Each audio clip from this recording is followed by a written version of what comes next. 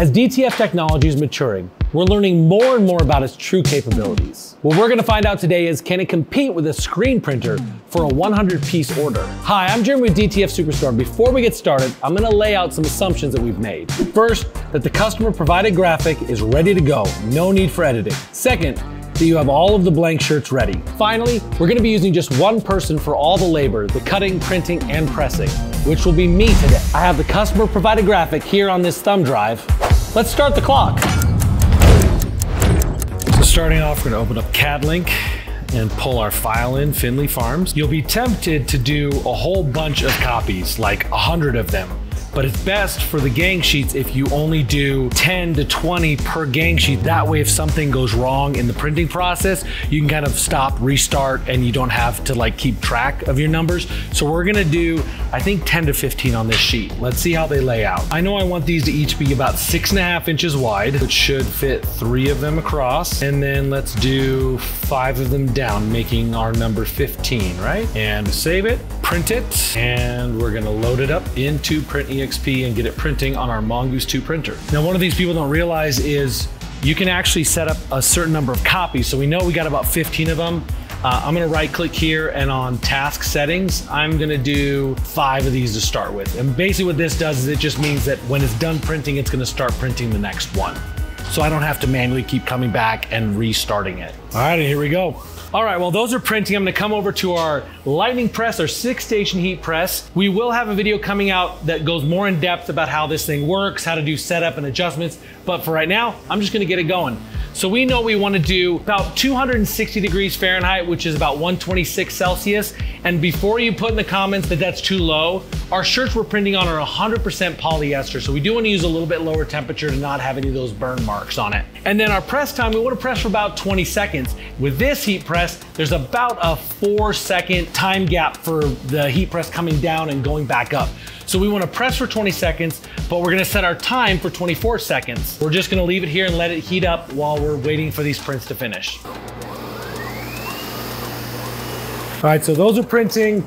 I've got the dryer all threaded and it's going. I'm gonna start laying out a few shirts on this to kind of get myself ahead of the game a little bit. Now these are Youth XL shirts. So they won't thread nicely onto a platen because they're a little bit smaller. The only thing you wanna make sure is just get the collar off of the platen. I'm not very good at this part.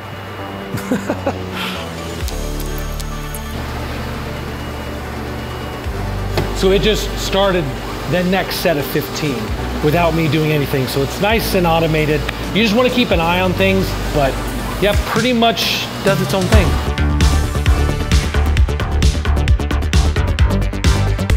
The first 15 have finished printing, so I'm gonna cut them off. We're gonna take them over to our guillotine cutter and cut them out individually, and then we're gonna start pressing.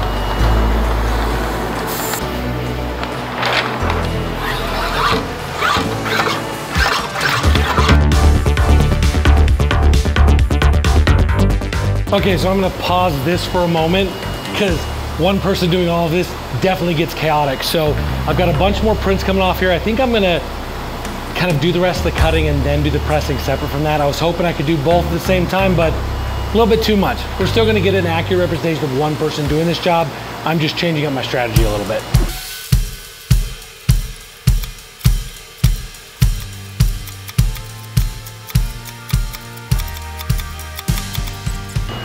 Go and... This is a montage, a DTF montage. We're working real hard here and making great time. This is the montage so you don't get bored with the pacing of this clip. The work will not take long for you to see.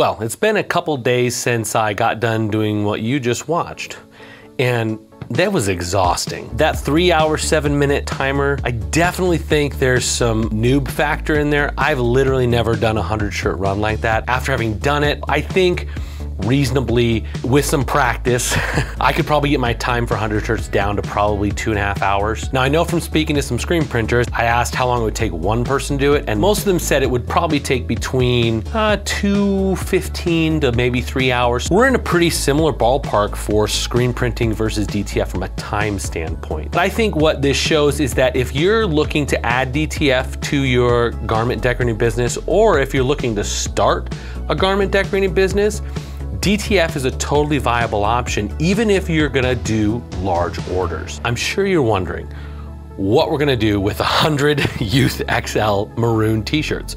Well, we reached out to one of our local elementary schools in Gilbert, Arizona, Finley Farms Elementary, and we reached out to them and said, we'd like to make you some t-shirts. What would you like on it? They said they wanted the Gilbert Water Tower with their school's logo on it. Now, we've got 100 here, but we actually are making 80 more. We're gonna make those in a future video where we're comparing how long it takes to do shirts on different heat presses that we have.